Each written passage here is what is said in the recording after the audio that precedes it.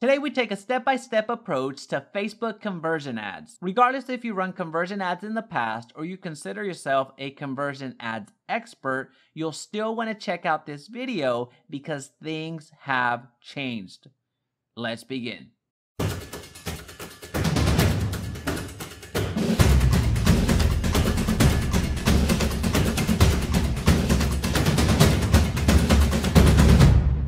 Hey, it's Jaime. If we're just meeting, welcome to the channel that brings actionable content to grow your business through online marketing. So if that sounds beneficial, consider subscribing. Question of the day, are you using conversion ads? If not, what's holding you back? Let me know in the comment section down below.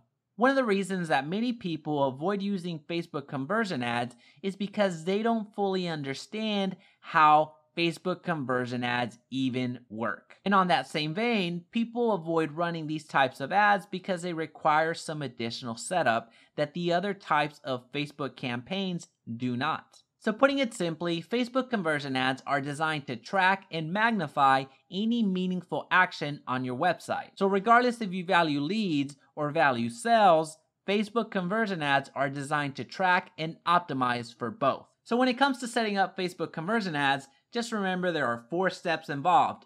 First, you need to create a Facebook pixel. Second, you need to install that Facebook pixel. Third, you need to create a custom conversion. And then fourth, you need to create a Facebook conversion ad.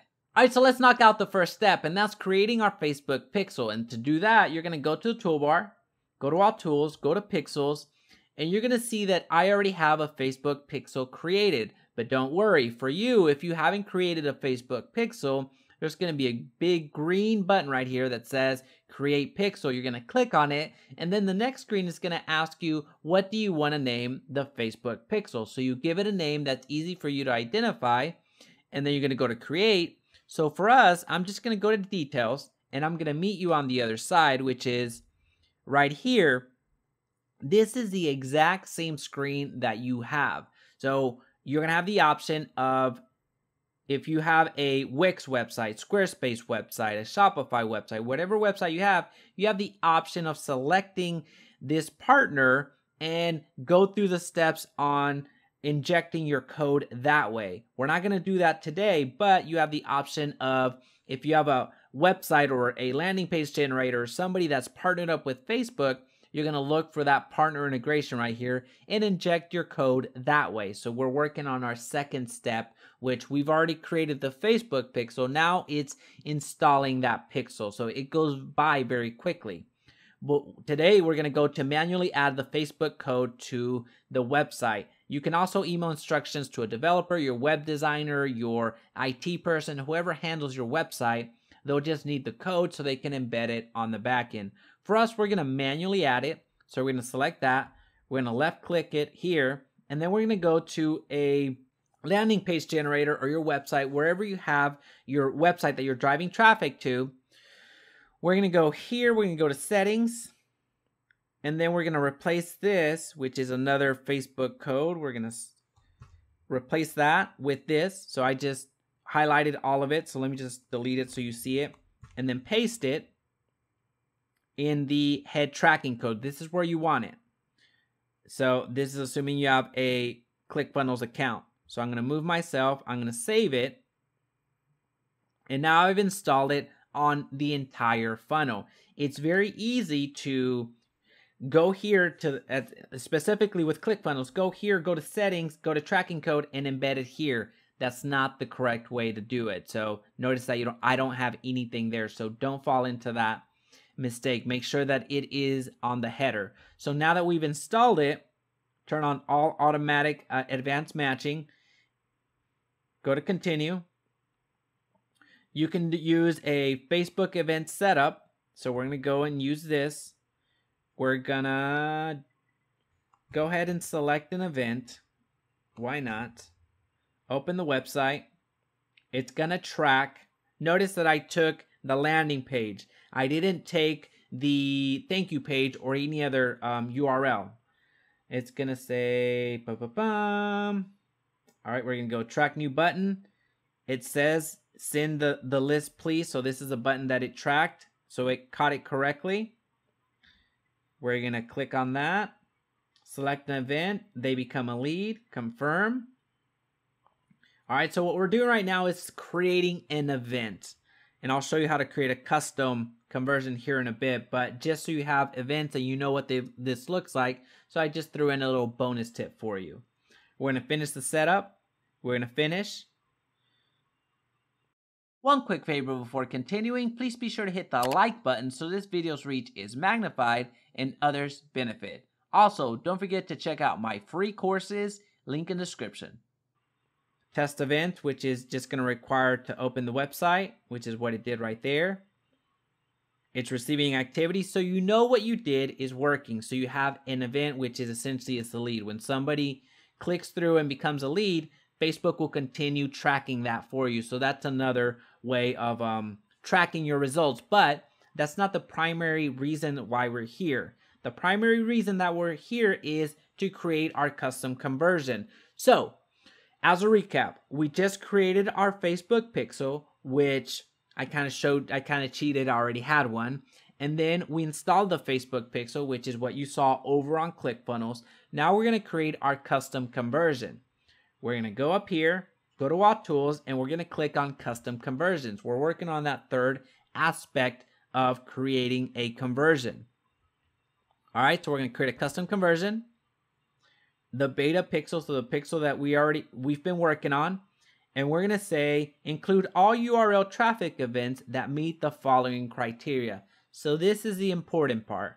Remember, in our funnel, we have our landing page. So we're driving the traffic over to the landing page.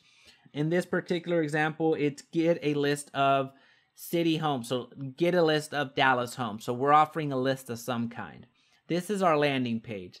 The thank you page is the confirmation page. This is after they already gave us their information.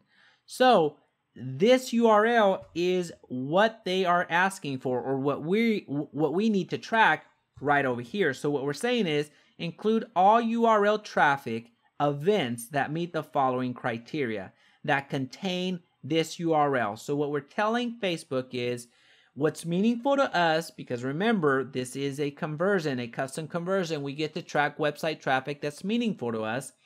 What's meaningful to us is those people that land on our thank you page because they became a lead.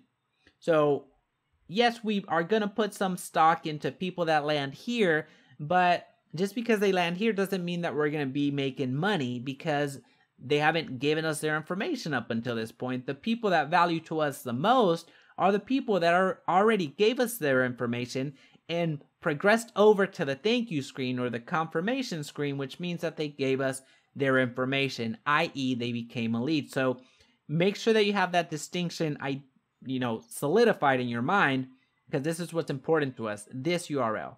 And that's what we're creating the custom conversion around. All right, so we're going to say that was a buyer list of homes conversion. We're going to select that it was a lead. We're not going to attribute a value to it. We're going to create it. And we're going to go to done. All right, so we have finished that up. Now we're going to go back to Ads Manager. All right, so now we're getting ready to work on our fourth step, which is creating the conversion ads. All right, so now we're going to go to create. And this is the fun part. This is where we actually run an ad. And note all of the work that we had to go through to get to select this conversions ad. All the other ones, you can just log into your ads manager and start running your ads from there. But this requires a bit more legwork. We went through it very quickly, but just know that it requires a bit more upfront investment in time. All right, so we're going to select it to housing ad. We're going to select conversions now that we have a working conversion. Not going to worry about the rest of it. And this is what we did all of the work for. If we did things right, this should have the buyer list of home conversion. So that's what we just created, and it is green, which means we are good to go. So we are doing everything in our power to track and optimize this particular conversion because it's meaningful to us. All right, so we're going to continue going. All right, we're not going to worry about that too much. We're going to go to living in a certain place. So today we are going to advertise in New York.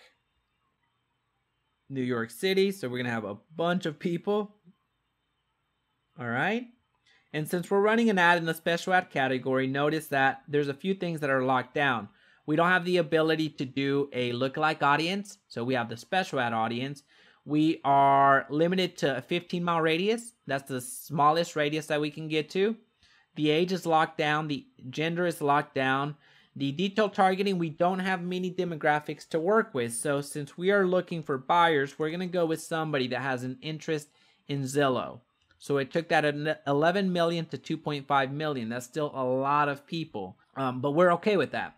With the placements, what we're going to do is we're going to manually select our placements. In this particular campaign, we're only going to drive traffic or advertise through the Facebook newsfeed placement. So I'm going to unhighlight the rest of these and only advertise on the newsfeed. All right, so there we go.